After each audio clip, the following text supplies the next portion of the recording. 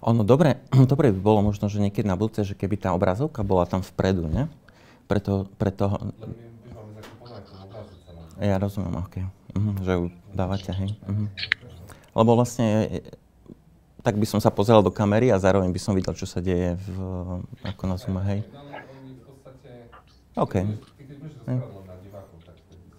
Áno.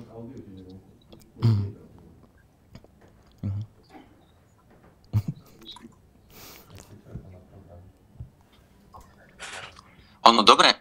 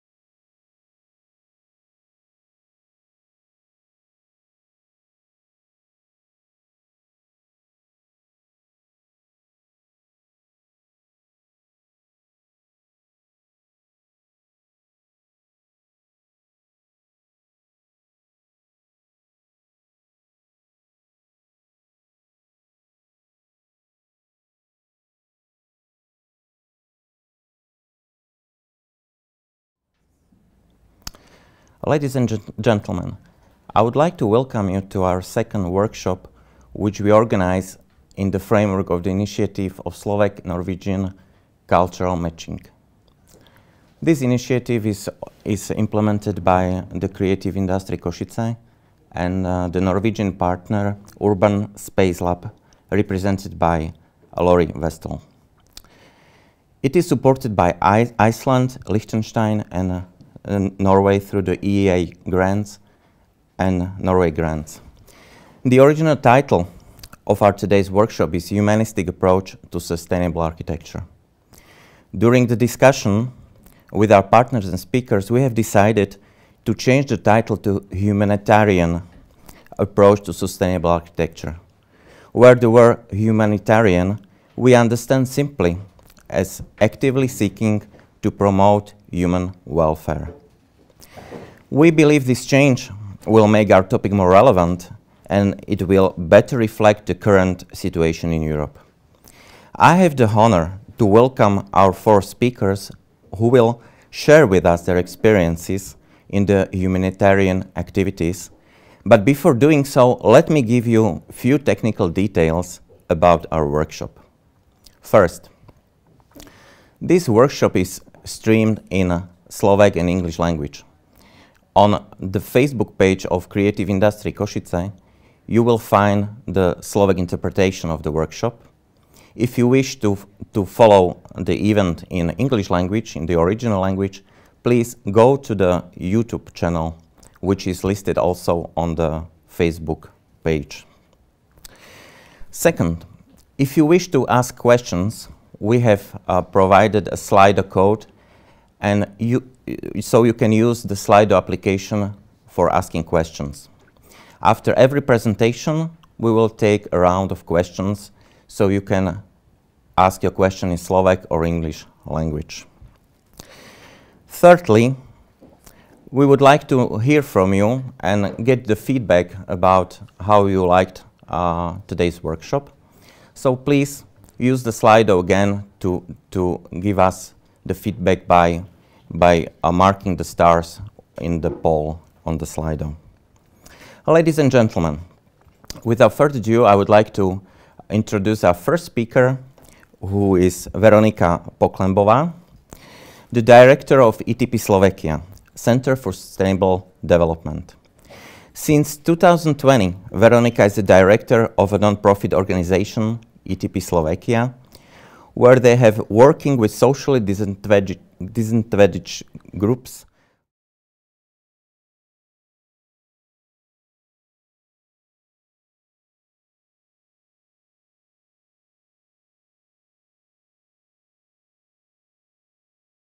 Doctoral studies at the Technical University in Bratislava, she completed a 1-year voluntary internship in Britain, where she worked in a community center with refugees and at schools in poor areas of Birmingham. She also worked in a project called Teaching Team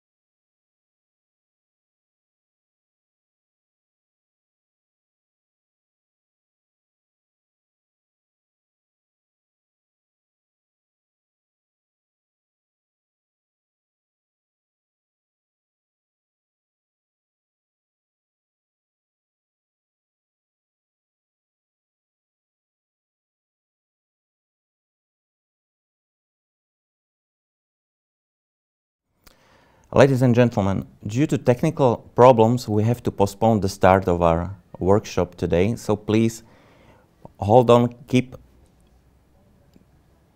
being on the Facebook and on the YouTube channel. We'll be soon starting our workshop.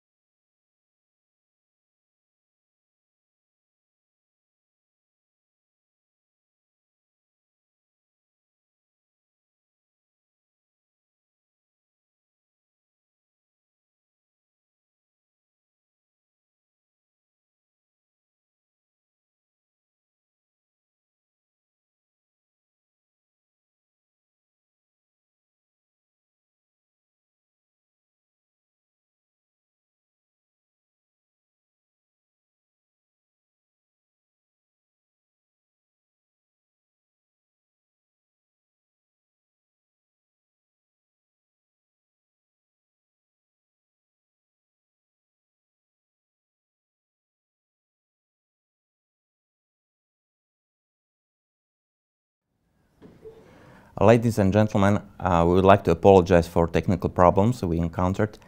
We can now go on with our workshop.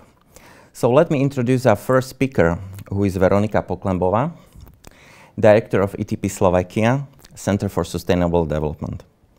Since 2020, Veronika is a director of a non-profit organization, ETP Slovakia, where they have been working with socially disadvantaged groups, mostly in the eastern part of Slovakia, for more than 20 years. Since 2017, they also operate on Košice's housing estate Luník 9. After her doctoral studies at the Technical University in Bratislava, she completed a one-year voluntary internship in Britain, where she worked in a community center with refugees and at school in the poor areas of Birmingham. She also worked in a project team of the chief architect of the city of Bratislava. And for 2 years, she taught in a school in Bardejov through the program Teach for Slovakia. Ladies and gentlemen, Veronika, the floor is yours.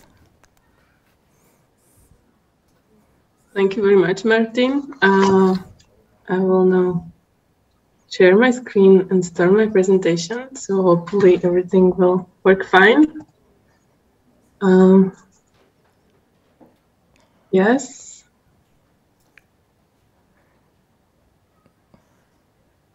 You should see my screen now, so yes. Hopefully, yes. Okay.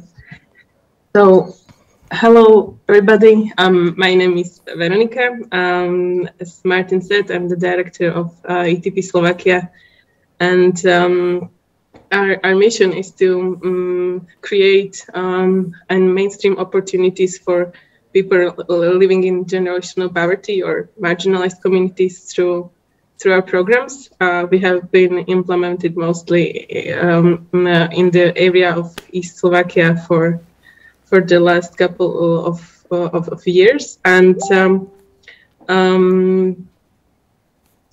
to give you a brief overview of the presentation, I will start with the explanation of the concept of bridges from poverty or poverty to self-sufficiency, and then shortly say a few words about other programs we are implementing, about the saving and microloan program, which is mostly focusing on improving housing conditions for people from marginalized communities, and then 3 other projects that are all very connected to Košice and to Luník 9 district, which is a Roma ghetto here in the city. And so I will go to the next slide. Okay, now I hope it will work. Yes, this is okay. Yeah, more or less you can see it. Well, that's the concept behind our work, what we are trying to, or approach we are aiming for in our work when supporting people living in poverty. We believe that it's important to be able to help them to break out from the circle of poverty. We need to take a complex approach, and this picture is like a model of bridge, which is supposed to take people farther towards a more self-sufficient life. And as the model, as the picture shows, the bridge stands on several pillars that represents different areas of life we have to be aware of and be very conscious about supporting people in each of the areas to be able to help them really effectively in their way towards a more self-sufficient life. And today I will focus more on this first pillar, let's say, the stability of the family, which includes housing conditions of the family. These are several pictures that are representing results or small projects, interventions, improvements we have supported through our saving and microloan program we have been implementing since 2007. and we have distributed over 550 microloans, from which almost 80% have already been paid back. And it's a non-profit. It's a non-profit revolving fund, which was initially funded by Habitat for Humanity and company Holland and other donors. And from the money we get back, we are funding and contributing again towards our programs for housing and towards loans to other clients. And the idea is that the individual or the family is saving for a certain amount of time, and after that, when they reach their goals, they are eligible to get a microloan or a bonus or both. And some of the ways how they usually used it were, for example, to improve their current housing, like to replace windows or extend their housing, or the picture on the very on the left upper side is where the apartment housing, all the tenants or all the people living there, they agreed they would save up some money and then share the costs and replace their old roof on the house, apartment house. And on the very bottom, on the right side, you can see a project of self-help construction of family houses. So, for example, the families there, it was in Rankovce. It started like, I think it's now 10 years ago. And the families, they had to save at least 50 euro per month for 1 year to save up some money. Then they got some extra bonus and a loan from which they paid the construction materials, and they built the houses themselves with the help of a construction teacher. And this is a, now I'm going to tell you more about a different project here in Košice. It's also connected to self-help construction of houses. This picture is representing Luník 9. It's a photo taken in autumn last year during Pope's visit in Košice in Luník, because you can also see some temporary constructions there, like stages and backstage, some tents in the street. So that's not like this all the time, but it's very interesting to see it like a snapshot of this moment. And on the bottom of the picture, there is Rebendova Street, where we are currently implementing this project of self-help construction of houses, and also a showcase house or a community house, which will be like the premises for the ongoing projects and also for other activities we are doing at Luník. And picture is like a master plan for the future possible scenario or development of Luník 9. It's I think it was approved 3 years ago, and it was like a result of a competition of architects and urban planners where they could come up with ideas for the future development of this area. And what is interesting is that only one, maybe 2/3 of this area is currently owned by the city of Košice or municipality. It's all surrounded by this continuous red dotted line, and the rest is owned by different private owners. And so the future possible extension and possible development is of this area is depending on the if the land can be available for future construction. So these have to be dealt with. And these are some pictures from the first phase of this self-help construction project, but it's actually the first building, which is the so-called showcase house or the community house. where we will be soon, hopefully soon, starting some of the activities we are doing at Lunik 9, and then 6 or 7 family houses will follow on the same street on Hrebendova, and the first family should be starting as soon as they get the building permit, which should be in spring this year.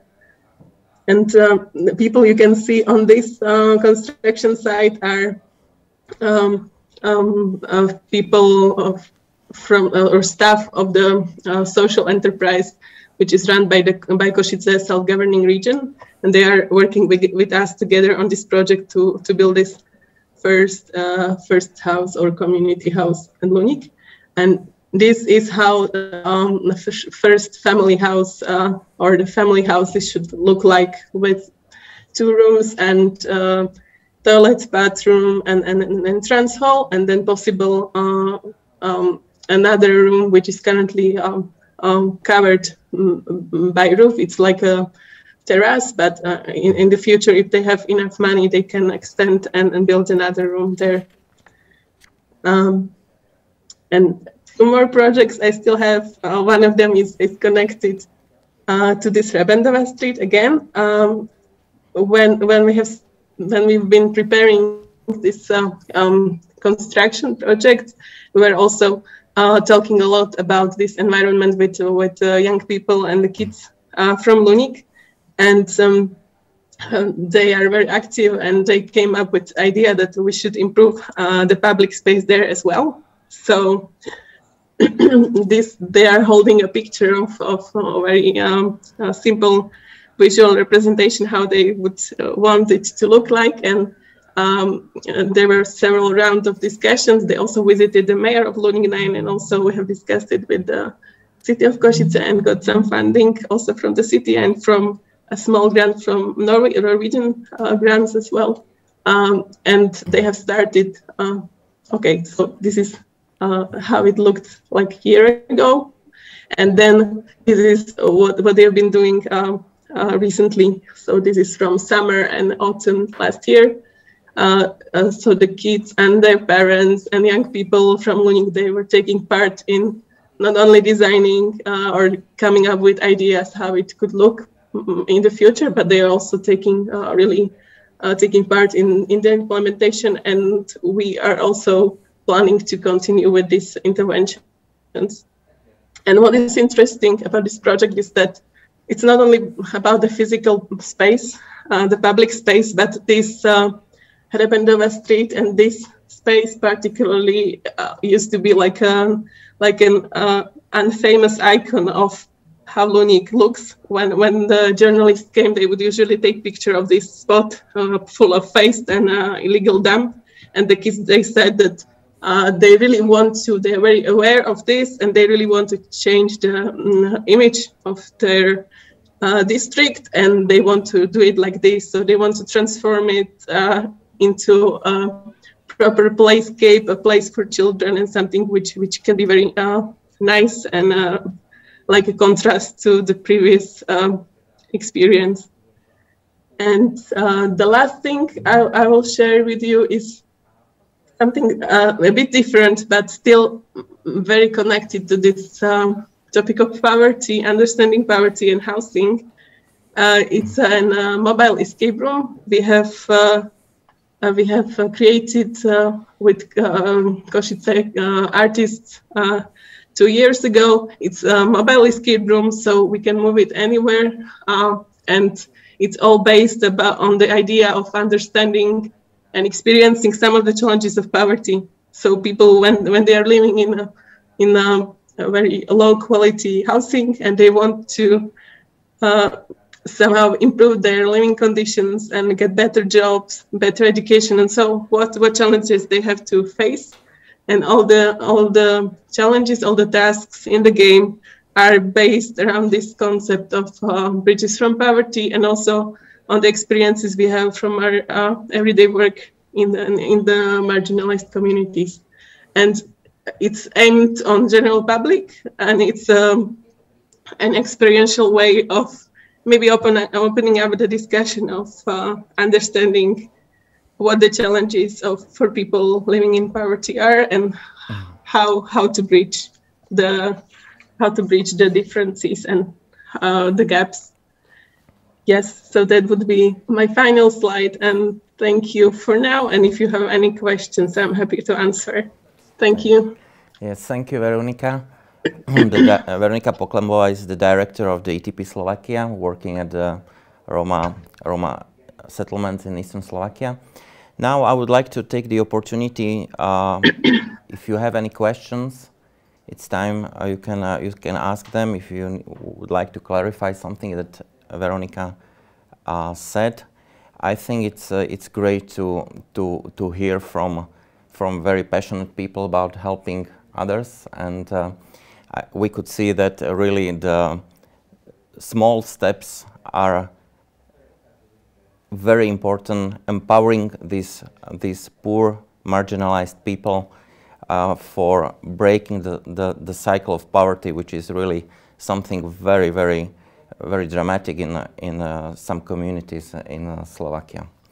So, if we don't have any questions for now, you can always ask later on. I would like to welcome our next speaker, Lindsay Senner. Lindsay will join us from Norway, and she's the founder of Eko Moyo Education Norway. Eko Moyo project is a Norwegian foundation based in Oslo and Telemark, funded on digital platforms. They run a Kenyan primary school with the mission to improve the quality of life for underprivileged children in Kenya. The school is built together with architect students and artists from all over the world and has become a melting pot for interdisciplinary projects from education and art to engineering and agriculture. The project has a long-term collaboration with Architects Without Borders and Engineers Without Borders and works strategically to meet many of the UN sustainability goals. Power, water, and construction on the Kenyan side all have been designed with sustainability and an anchor and continue to guide the project to prepare for climate change that is already noticeable in the region. Lindsay, the floor is yours. Thank you. Thank you so much. Let me share my screen here. So, can you see my presentation full screen? Yes, very good. Yeah? Yes. Okay, great. Okay, thank you, Martin. Thank you so much for inviting us. I'm saying us because Jan will talk more about the architecture at Eko Moyo later. So my name is Lindsay Sanner. I'm the founder of Eko Moyo, which is basically a school in Kenya, a primary school, and also a Norwegian foundation. So for today, I wanted to talk about the Eko Moyo story. How did this all start? Something called the Eko Moyo auction, which is an auction online on eBay, supporting the project, coming up starting tomorrow, very exciting. And also about our collaborations with Engineers Without Borders and Architects Without Borders. This project started with me.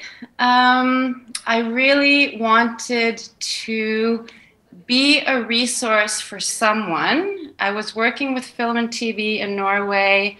It didn't feel very meaningful. I was making reality trash TV, and I was like, I need to do something interesting. I need to do something meaningful. So I tried to find myself in all the corners of the world, and I ended up in Kenya, where I found my African self. So I originally started working at an orphanage, but long story short, the corruption was insane, and I immediately realized that if I want to do something sensible, I need to control the finances and be in charge of my own project. So I started the school, Eko Moyo, and I mean, eco is short for ecology, and moyo means heart for Swahili. So my big dream was to start a green school, a really awesome quality 5-star school for the kids who have nothing. Because at this time, I was also getting to know a group of kids that I really wanted to support. They didn't have money for school, and the private schools in Kenya are so expensive, and the government schools are so shit. So I was like, screw it, I'll just start my own freaking school and a farm, which I did. So this is a drone image of the school, which is in the bush. And this is also a picture of our kids. This year, this is kind of a symbolic year because we've built our last classrooms and we now have 240 children from April coming every day. So that's a big deal. The school is based in Kilifi, which is 75 kilometers north of Mombasa. It's a very, very poor area. So we're on the Kenyan coast, but we're a little bit inland, and we own 10 acres of land here. I forgot maybe to say everything is free for the kids. Food, uniforms, school materials, everything. And then everyone's like, how do you make that happen? How does that work? Because we're kind of stuck in the situation where our project is too small to be funded by the Norwegian government, and it's too big to just be supported by friends and family. And if it wasn't for this guy, Martin Watson, nothing would happen. So the guy in the white t-shirt here is Martin, and he's an artist. We went to school together, and for some reason, he just got on board in the beginning and started donating some of his art. And that money he would send to the project. This was back in 2013, 2014. And then he hooked up with Frederick, the guy with the black t-shirt, and they started what we're calling the Ekomoyo auction, which is on eBay. And this year, it's also a physical event in Oslo on Saturday. So that's super exciting. So the money that's been generated through this annual auction is the only reason why we've been able to grow this fast. I mean, there's definitely been other very important sponsors, but from the beginning, this was very important. Yeah, so I mean, basically, like I said, it's a Norwegian foundation. It's a Kenyan private school. We also partner with Journeys of Solutions in the US, and also there's a Dutch GoFundMe site. So our network is also starting to spread to the Netherlands because we now have a head teacher from there.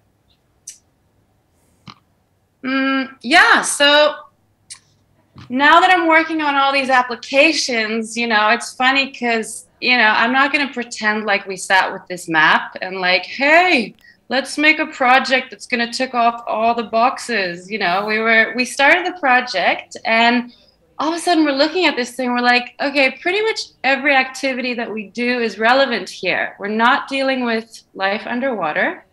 But with all the activities we have, we're kind of working pretty systematically towards the sustainability goals. So that's really cool.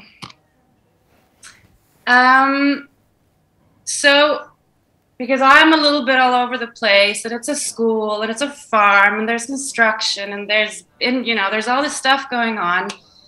So when I met Alfonso, who started Architects Without Borders in Norway, he's like, Lindsay, you need a strategic plan so that people understand what Ekomoyo is all about. And I'm so happy he suggested this because this plan has really helped us in terms of finding partners, but also as a tool for us. The plan is basically mapping out our needs in terms of construction, in terms of sustainability, finance, growth. And there's also, what's that called? suggestions on how we can deal with, you know, water shortage, waste management, different plans for agriculture. We do quite a bit of permaculture on site. So yeah, that's the plan. Jan is going to talk more about the architecture at Ekomoyo, but yeah, so when I bought this plot in the bush, because I couldn't afford anywhere near a town, I was like, okay, I need money to build stuff. So I just called all the different architect schools and tried to get people to get on board. And there was a team at the Oslo School of Architecture that wanted to collaborate. So the first 2 classrooms started, they were built in 2017. And that really kickstarted the whole construction of the school. And it's become this unique, experimental, colorful, crazy place in the bush with all these different designs. But I'm not going to say too much because Jan is going to talk about that. And now we also, I mean, Engineers Without Borders, they got on board in the plan with some suggestions, but now we took that collaboration a bit further. So we just had a really cool pilot project at the school in March. So we had 6 students from NTNU, the Technological University, something, because they're doing something called Meaningful Masters. So you have all these students that are doing their masters. So now, in collaboration with Ekomoyo and Engineers Without Borders, they come to the school, they research, they investigate, and this year we had people on water and also renewable energy. And they had an amazing time. They teamed up with Mombasa Technical University. They got so many contacts in just a few weeks they were there. They set up a microgrid solar system, and you know, all these ideas and information that they're gathering will also help us update our strategic plan for the project. So it's becoming this melting pot where it's like engineers, architects, you know, people, artists, and, you know, everyone's kind of coming together and just, yeah, just experimenting on site, which I love. It's not just a primary school, it's a place of experimentation.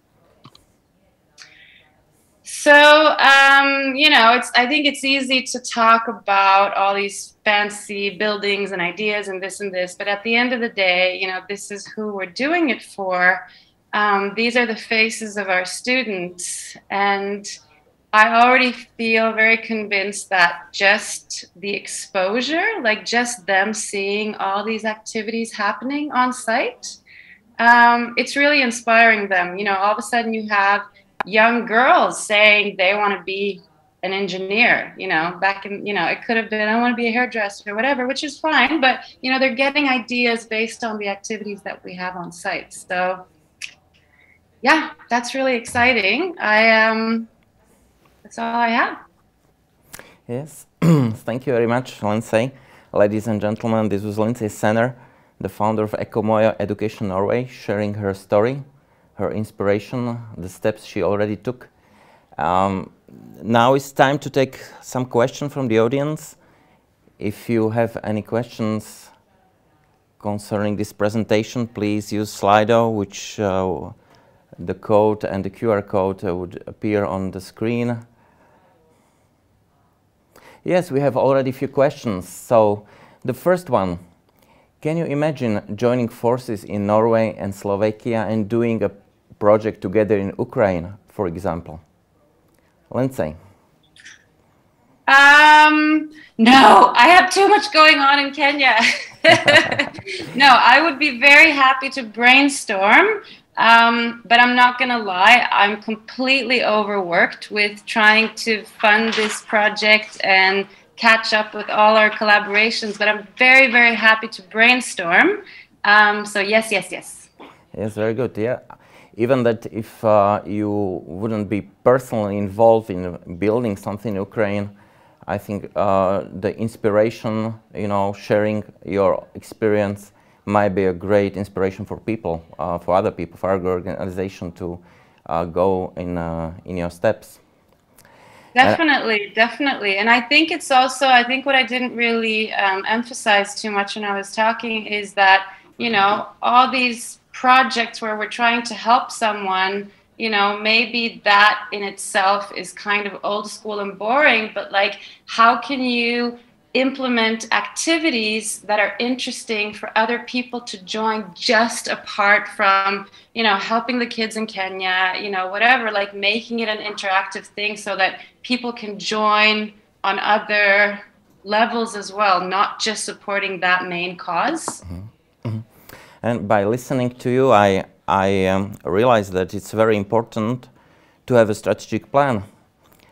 Because yes, if you want to help people, if you want to do humanitarian activities, if this would be just an activity for itself, might just be lost in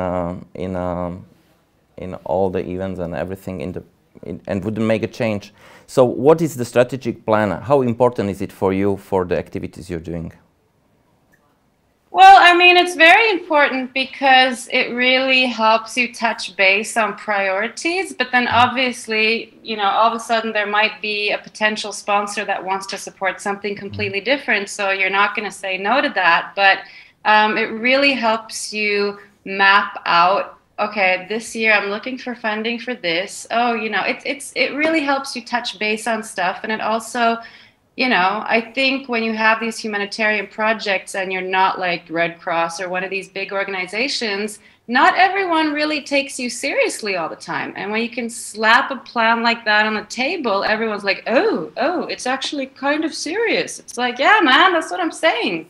So it's kind of an alibi for showing that we're doing this for real. It's a really awesome project. It's not just me chatting about something in Africa, and it really maps out plans that are realistic and thought through. Mm-hmm. Yes, if there are no other questions, I have one more question concerning how many people are employed or are volunteering with the organization? Well, we have 19 employees in Kenya at the school from the surrounding area, and I'm employed in the Norwegian organization. Mm-hmm. Other than that, we have 5 board members, and it's really a very small setup. We need more people to get involved. So if you're watching, you want to get involved, please join us and get in touch. Okay. We have another question. Are your projects aimed at becoming part of official agenda of state and regional authorities? No, man. Definitely not in Kenya. I'm not going to mix up with any authorities in that country. We want to kind of stay away from those guys. Maybe in Norway, but no. Definitely not. Mm-hmm. Okay. Okay, thank you very much. Maybe that sounds a bit weird. I just have to emphasize that Kenyan authorities, you want to be friends with them, but you don't want to become very good friends with them, if you know what I mean. Yeah. But I think if I heard you, I'm very happy about all the accomplishment you already achieved. You said you're a small organization, but from the dream to 240 kids in school, I think it's a big leap you achieved. So we'll be happy to hear from you later. Thank you. Ladies and gentlemen, my next speaker is Michal Sladek. He's an architect from the Association Spolka. Michal graduated from the Department of Architecture at the Academy of Fine Arts in Bratislava. He was influenced by his study residence at the CAPT University in Ahmedabad, India, in the housing studio. Upon his return, he began working for the humanitarian organization People in Need on the topic of housing in socially excluded settlements. In connection with his doctoral studies at the Faculty of Architecture of Slovak Technical University, he initiated the project Architects in Settlement. Michal, the floor is yours. Thank you very much. Thank you for having me and inviting me here. And it is really, I'm honored to be part of the stories that we are hearing so far. And I would like to share with you another story, which is a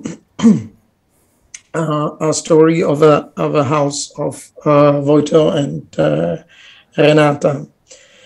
And yeah, let's get into the.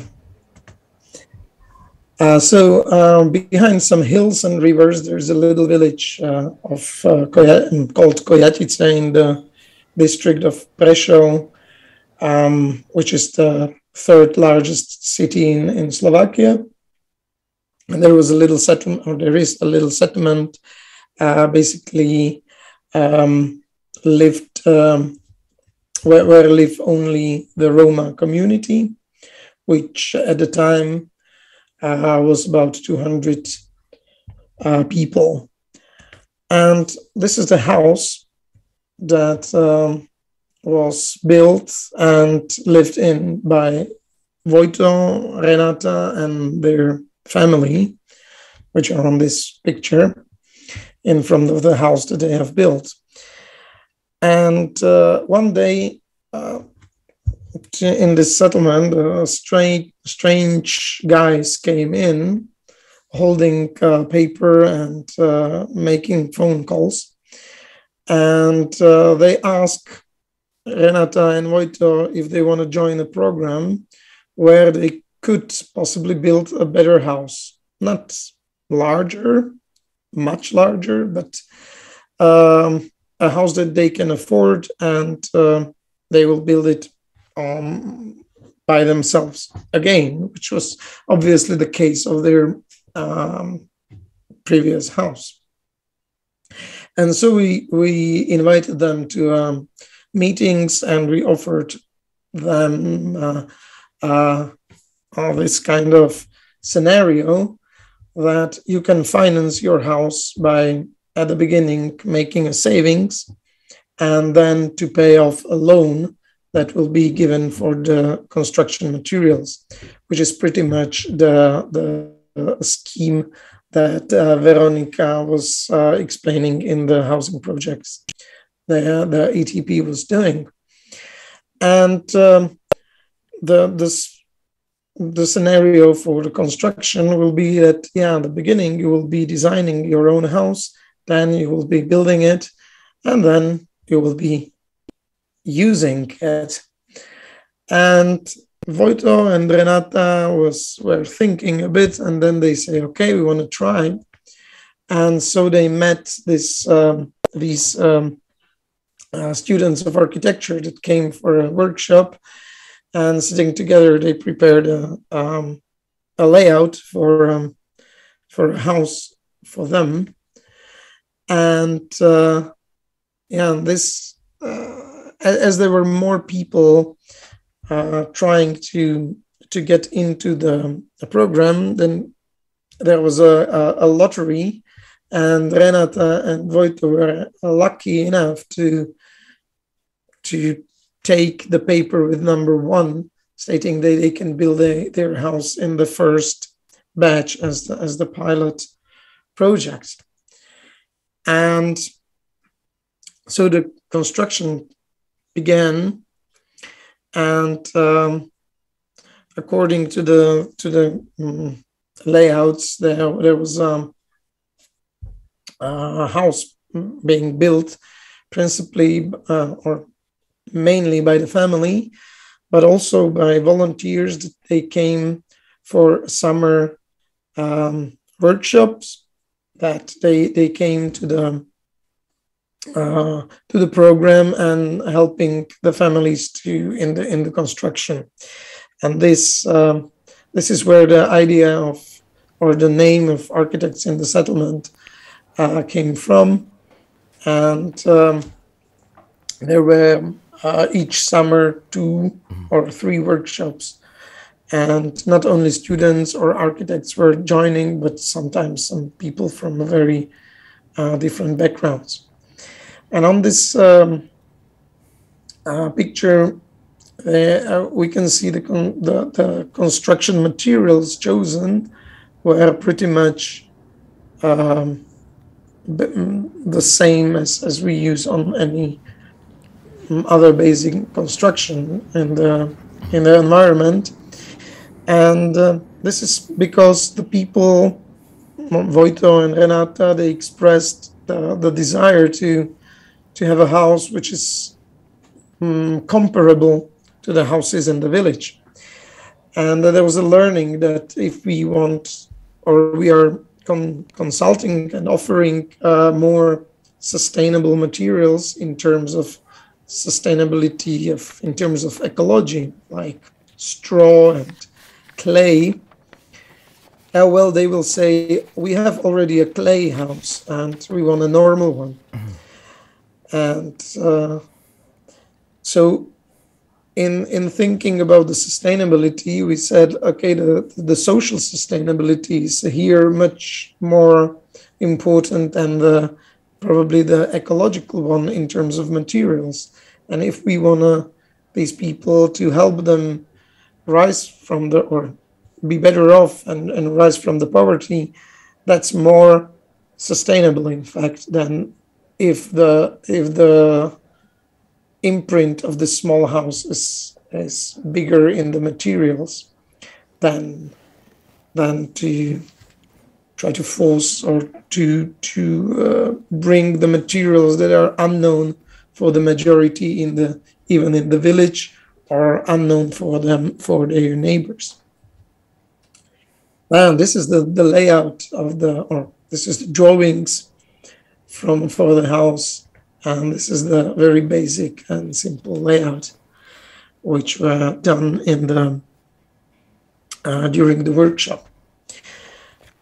And oh yeah, this is again the same picture, and this is the house like before being finished, where the last things were constructed, like the staircase, etc.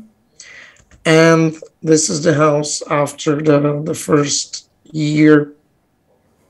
The colors are already there, and you may notice there is a second new house behind it with a red roof, and I will come there. And this is the interior of Renata's and Wojto's household after the first year of the use of their new house. And then, unfortunately, Wojto has deceased. He passed away, and Renata was left alone with extended family in the house.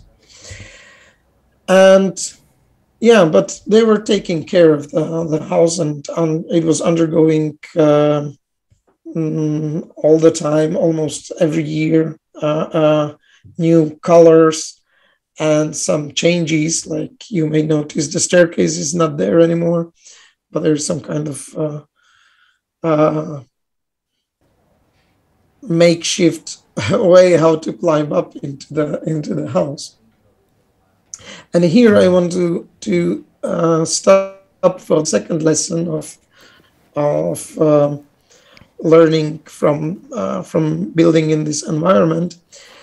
Is probably the entrance for the house is not the most suitable to make it from the hillside, because then you need to make some couple of stairs to climb up. But the family expressed the desire to be oriented towards outside of the settlements and not to the backside of the house. And this orientation of windows and doors actually were making more sense for them, for reasons that maybe as an architect we would prefer the easy access or better orientation towards the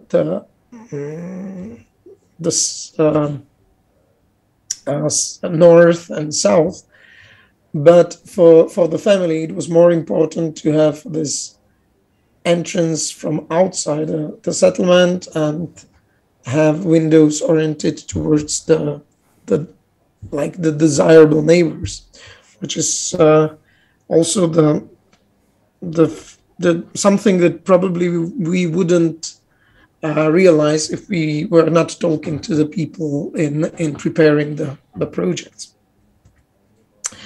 This is the settlements after the two seasons of the program. There was altogether 6 housing units were built, and I see that the house of Vojto and Renata is pretty much the central position, and it was an important experience.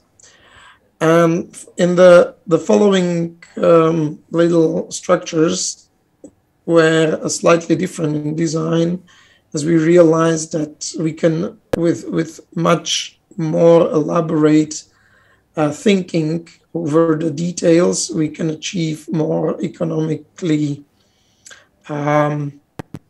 more economic shape and make use of this of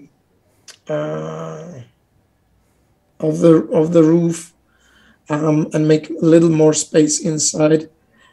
And when we really think through and make a design which is taking in consideration the details, and also taking in consideration the how the building is actually built, so to make it easy to accomplish and to make it technologically easy to build. And so that's why we came with more elaborate details. And then another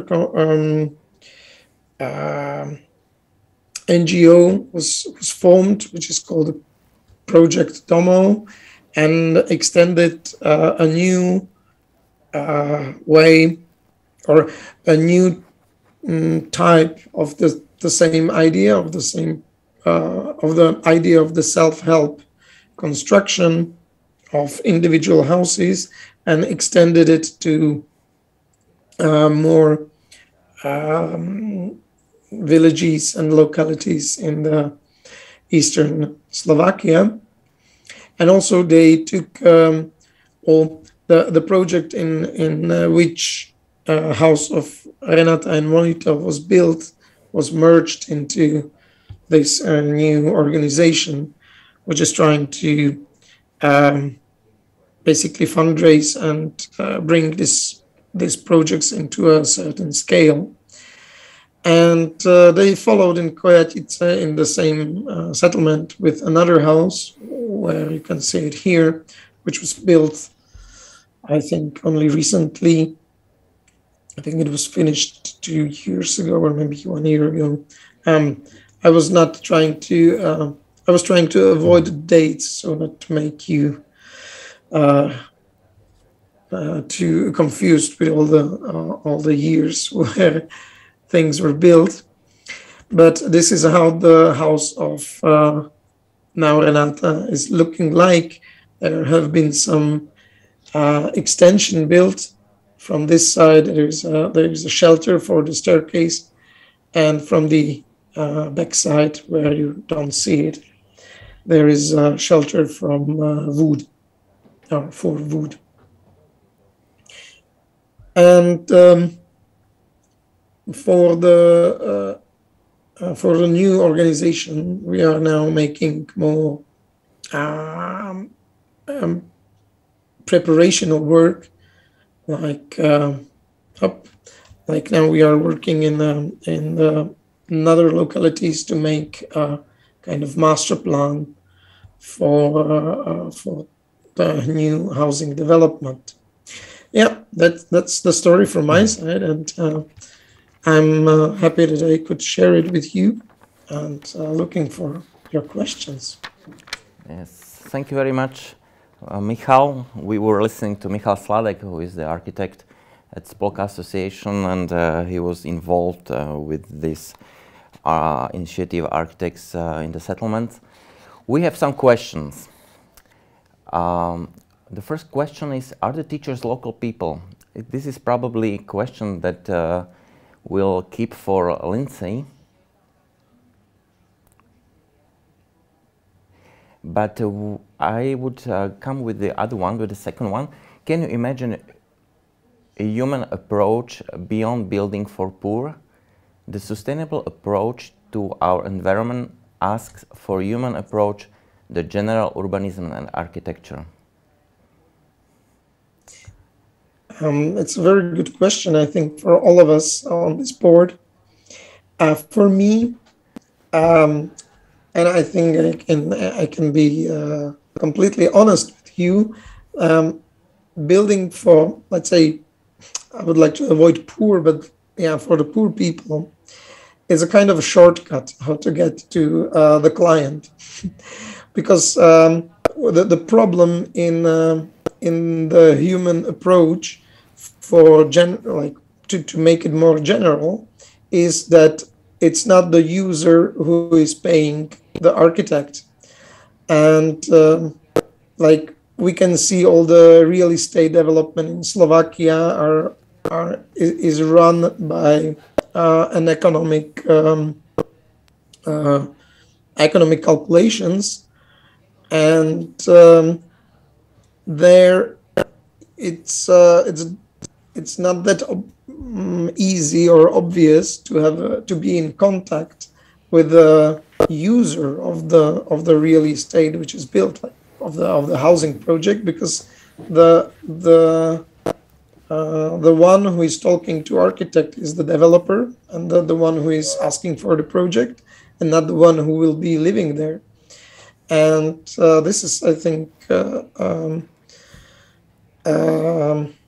situation where it's maybe the others can help me to find out how, as an architect, we can persuade the developer to maybe talk to the people before making the project, or making a project which will be suitable for some specific or more special to answer more specific needs, because at least in Slovakia, maybe we can hear the examples from Norway, the flats or houses which are being built are just very genuine, and so like should fit all, but then it doesn't fit specifically nobody. Mm-hmm. Thank you very much. We have two more questions, but I was thinking that maybe we could take these questions after the next presentations, because Jan Kazimierz-Godzimirski is also an architect, and so we could listen to two architects answering this question. So I would thank now Michal for your presentation, and we will return to this question after the next presentation. Ladies and gentlemen, I would like to welcome our next and last speaker, Jan Kazimierz-Godzimirski, who is from Norway, and he's an architect without borders, and he's part of Haptic Architects. After graduating from the Oslo School of Architecture and Design, Jan worked as a teacher at the Scarcity and Creative Studio, taking students through the whole architectural process from a drawing to a finished building. He gained theoretical and practical experience in countries such as Ecuador, China, Kenya, and Norway. This experience has played a significant role in how he experiences and perceives his role as an architect today. After his affiliation to HAO, he became involved with Architects Without Borders. There he today develops a new master plan for Mara Action Aid, a newly established project west in Kenya, and continues his close collaboration with Ekomoyo Education Center, where he worked for the last 5 years as an architect and a board member. Jan, the floor is yours. Thank you very much, Martin, for your introduction. I will start with trying to share my screen and just say a general thank you for this opportunity to sort of reflect on what I've been doing for the last couple of years. Oops, this was not the first slide. I took this presentation as a chance to sort of both reflect on what has been done and also try to maybe expand on my own or on my own thoughts. So I did some research on what is a humanist approach and how can we define sustainable architecture, and came up to or arrived at these two pyramids. One is the hierarchy of needs, which is based on a psychologist study by the name Maslow, which talks about the elements a person needs to go through in order to sort of self-actualize themselves. And then while doing this small presentation, I sort of discovered that there might be a hierarchy of building as well, and especially a hierarchy of building sustainably. And I think it has been covered a bit by Michał and also by Veronica earlier, and obviously Lindsay, who I collaborate with.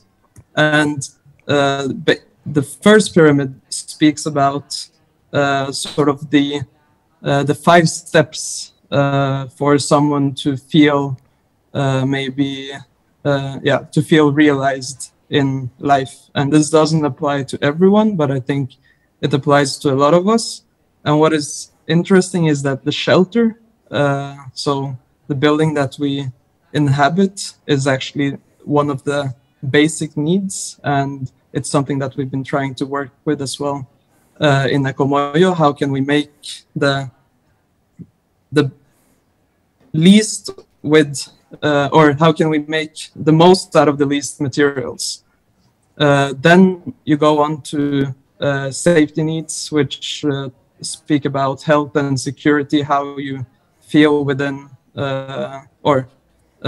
some physiological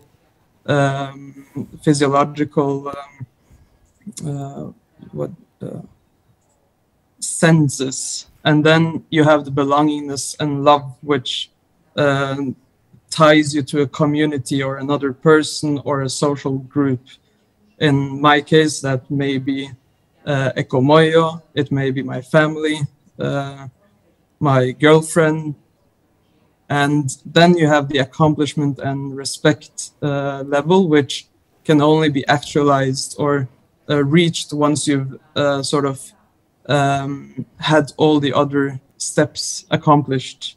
And this might be something that is very personal. It might be something that speaks outwards. And this pyramid is, for me, quite interesting when it sort of relates to a building, because a building has similar steps, maybe, with where we speak about the material choices, then how these materials or elements of the building are arranged, and then how they relate to their context, which should, in my mind, be local, and also use the local local method of fabrication so that it can be maintained in throughout time. And then lastly, what kind of global context maybe that building sits in. Is it something that is supposed to have a further sort of reach outwards to a global community, or can it somehow become an opportunity to reflect on certain aspects of sustainable building, for instance? And then when you have reached all these or answered all these questions, you can perhaps say that it's a building. And then you can also think about the inverse pyramid, which is when the building is started to be used and then actually reused or readapted to different purposes. And since it is a pyramid that I created, I just thought it would be fun to see how this relates to an actual pyramid. And here you have sort of the stone as the basic material that constructs, or that needs to be in the foundation of choices, and then the spatial arrangement talks about what kind of building this is, and the stone reflects this element of protection and becomes also an element that is monumental and religious for the local people, or the people that built this this building. And then it has a connection to materials that are sourced locally. It was built with a method or a way of construction that we still today are unsure of how these pyramids were executed. And then it has a global context, which now that we live with these pyramids, they actually have become quite significant buildings culturally. They're part of sort of the ancient times, and we still are able to look at them, which for me, it's a very interesting sort of thing to think about, that a building that has lasted for maybe 4,000 years is actually a quite sustainable building. Maybe the labor that has gone into it is not that very sustainable in the specific time and place, but it is. And then when you look at this structure that is built just with one material, you can sort of start reflecting upon how the locals live in Kenya and in the sort of the society that me and Lindsay have been part of for the last couple of years. And I think there is a sort of sense of beauty in these structures that are built of very simple materials and built with local knowledge, and also something that we all are able to find beautiful, even though it may be quite primitive. So in this pyramid that we're or that I created for this presentation, you need to understand the material choices. So what I've been doing for the last couple of years is trying to understand how things are actually built and where we want to sort of focus, or how we want to make people how we want people to make these buildings. And these are aspects that we have to reflect upon, that concrete is being mixed by manual labor. The bricks are sourced manually, and a very efficient method of building, because the people that are actually building this know how to construct with this material. And then you have the compacting on the very left side, the compacting of the slab or the sub base of the floor, which is also done manually. So all of this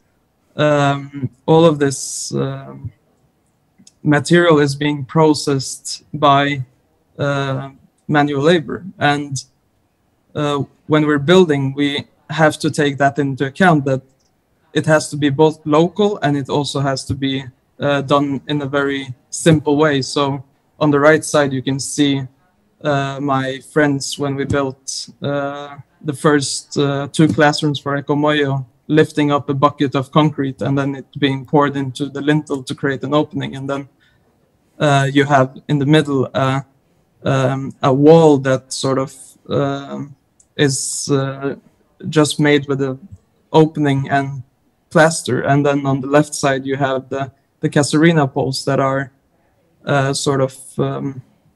or the Casuarina poles and the Makuti, which is a light material that is easily sourced and available at all times in the local context, and can be used as these very light and, to me, quite beautiful walls that everyone would know how to repair or maintain over time. And then you have roof materials that can give different conditions for what is happening on the inside. So on the right side, you have the makuti, which is good for places where you're supposed to sleep, perhaps, or where you're supposed to relax because it doesn't bring too much noise when the rain hits it. In the middle, you have the mabati, which is a corrugated metal sheet, which produces noise if it's just left open and it rains, but it also radiates heat into the room if it's not very well ventilated.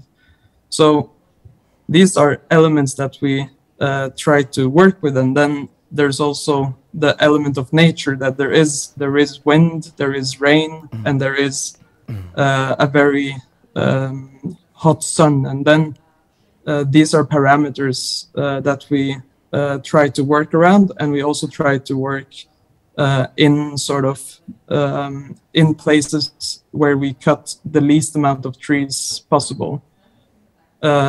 This image shows a recent project that we've been developing together with 120 Hours and Architects Without Borders to implement a new football field for the school.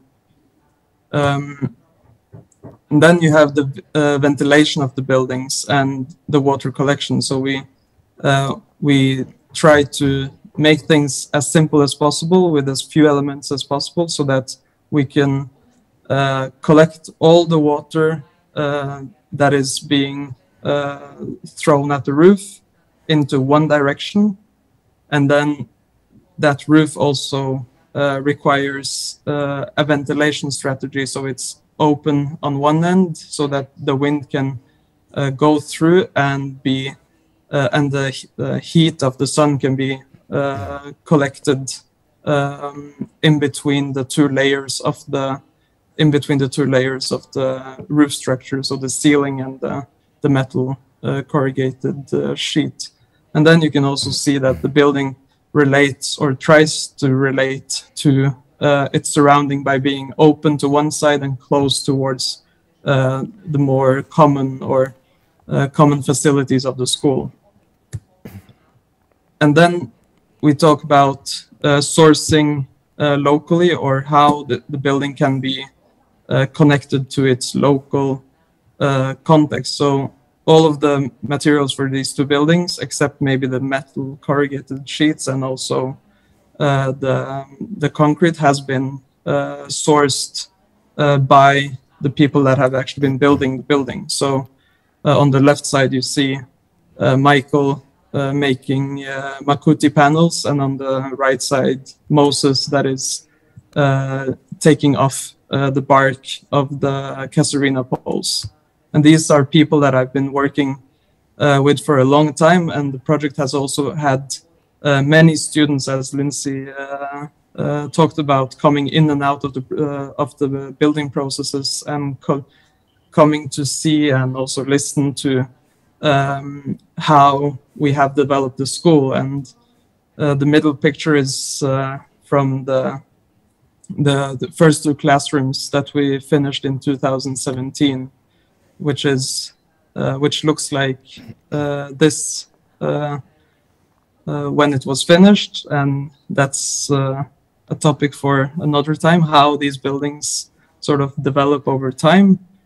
And then the buildings that we finished in 2020 together with Architects Without Borders and Architectopia, that became quite, I think, significant, at least for me, and also for perhaps Architects Without Borders.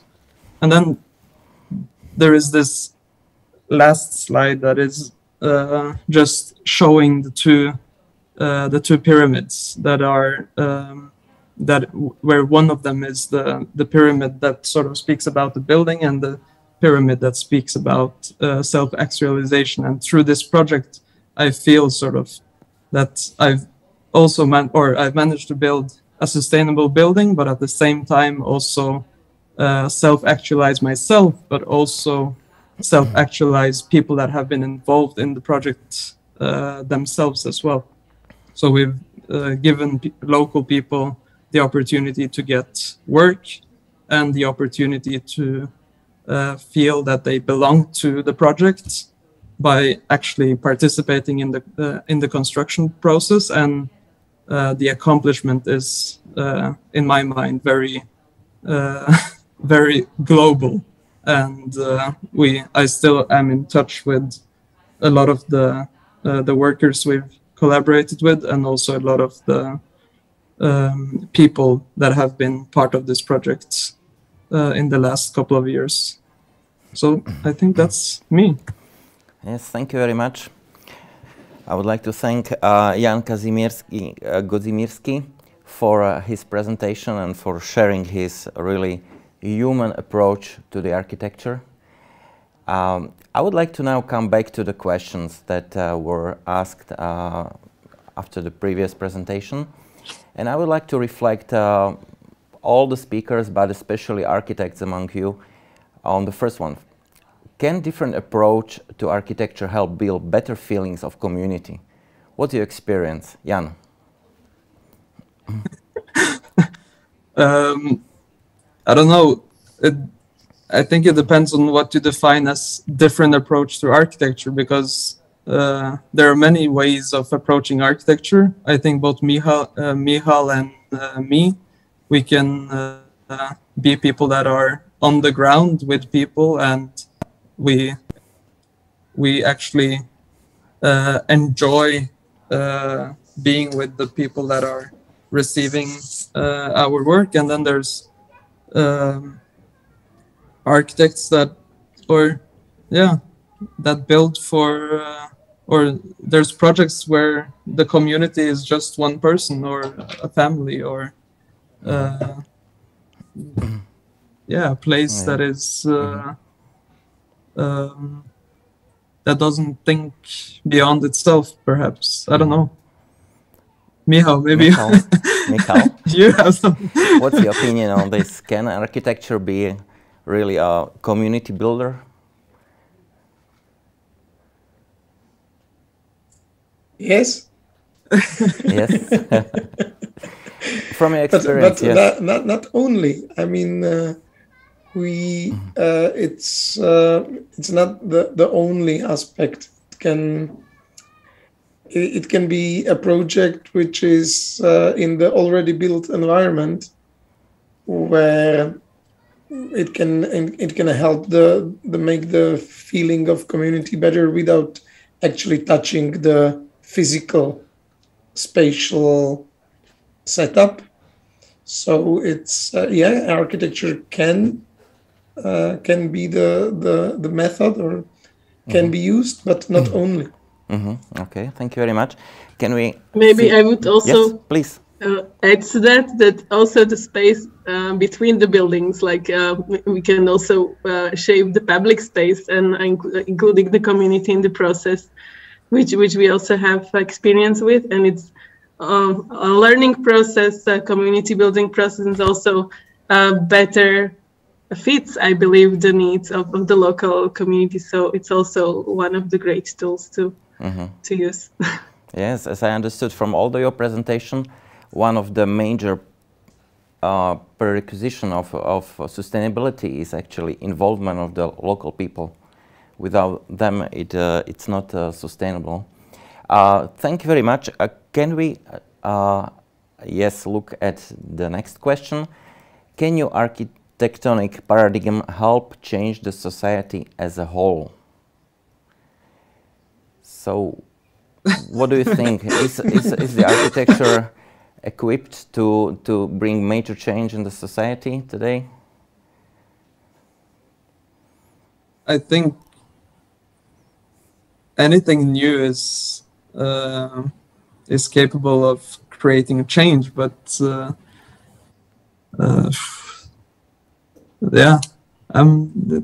don't know. I think can I add something on that? Yes, please. I think what I've noticed at our school is that, in Kenya, it's kind of like, but we want a house like you have in Norway. Like now, we don't want to live in a mud house. It's, they want what we have.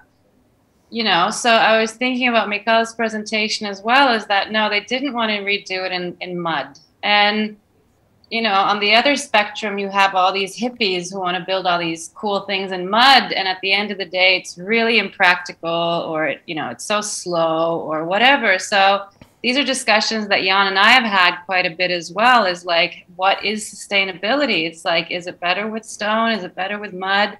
But what I've noticed is that people who come to visit the site, who can see that, you know, I mean, I'm talking about Kenyans from different parts of society, they see that, yeah, you can actually use mud in a really cool way that makes it look modern.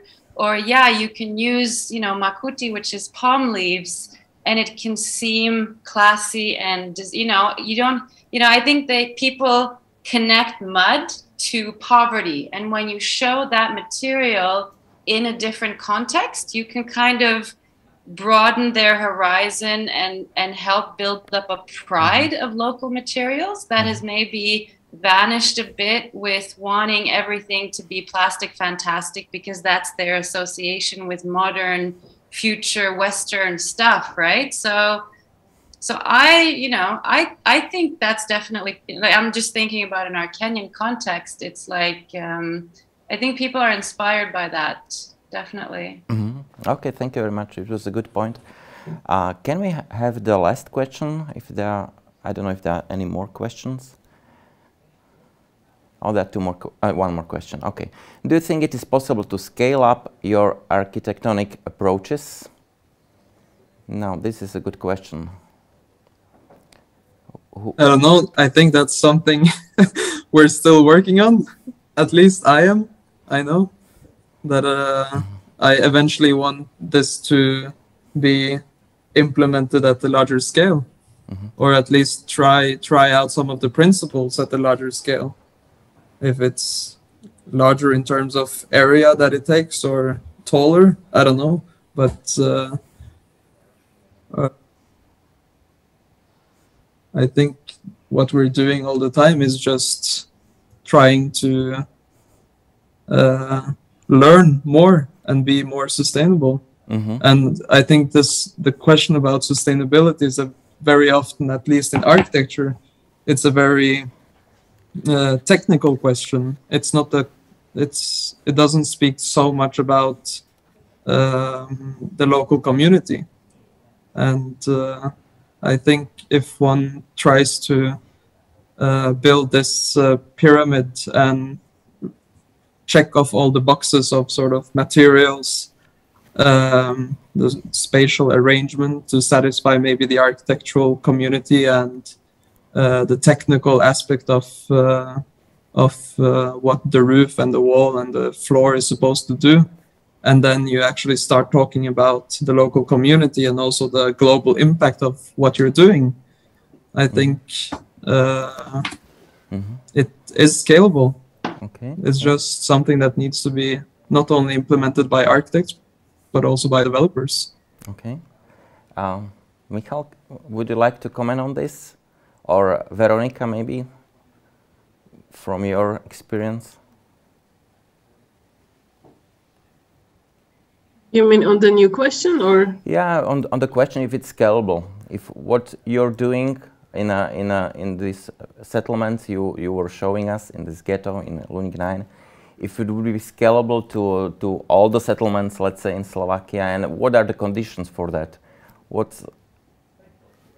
I think what are the obstacles? The answers already were shown on what Michal was showing and what I was showing as well, like regarding the microcredits and the saving program that it has already been done several times in several localities. But then again, I would stress that each community is different, so we need to be aware of the local context, and also if the conditions are met for this project to start off. So there has to be some land available for new building, and there has to be a good cooperation with the municipality, and so that there are some conditions that have to be met, and then yeah, we can adjust Okay, thank you. I can also yes, please. I can also add that what has been really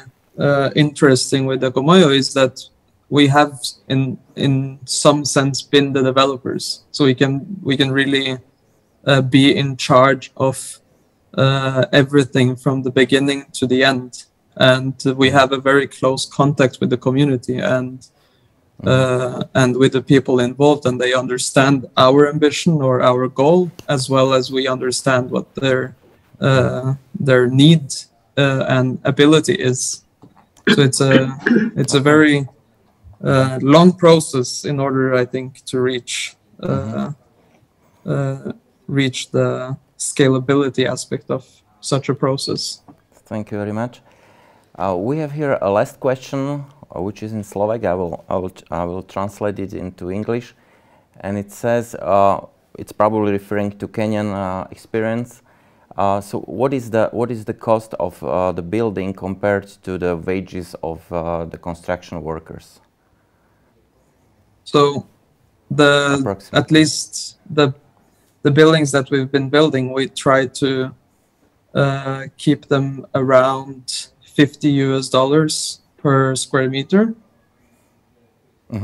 And yeah, I can't say that's the last calculations that I've done. So, or at least that's the calculation that we did for this the thatched roof building. Okay. Okay. Thank you very much. Okay, ladies and gentlemen, this is the end of our workshop today. It was the second workshop we are organizing in the framework of the Slovak-Norwegian Cultural Matchmaking Project Initiative. We will meet on the 7th of April for the third one, where we would like to discuss the topic of interdisciplinary online lab on inclusive culture. So we would like to invite you already for the next meeting or the online workshop on the 7th of April. Before we go, we would like to ask you to give us your feedback, very simple feedback about your satisfaction of today's workshop. Please leave us your stars as when you are at a good booking hotel, but we just try to keep it very simple. Okay, I would like to thank very much our speakers today.